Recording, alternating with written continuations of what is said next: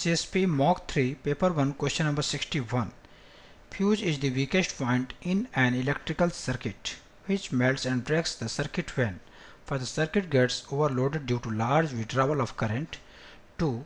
There is short circuiting in the electric field. 3. There are fluctuations of current in power supply system. Which of the above mentioned statements is are correct? A. 1 and 2 only. B. 2 and 3 only. C. 1 and 1 only. D. 1, 2 and 3. Answer is D.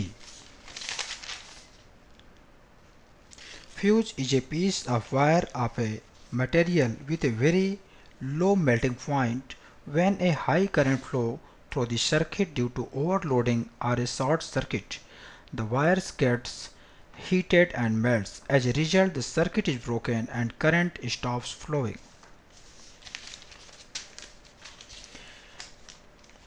विद्युत परिपथ में fuse सर्वाधिक कमजोर बिंदु है जो तब पिघल जाता है और परिपथ को भंग कर देता है जब एक परिपथ पर अधिक मात्रा में विद्युत धारा के प्रवाह के कारण अतिभार होता है।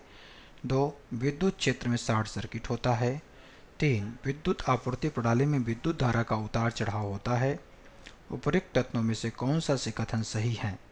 ए. केवल 1 और 2, बी. केवल 2 और 3, सी. केवल 1, डी. 1, 2 और 3।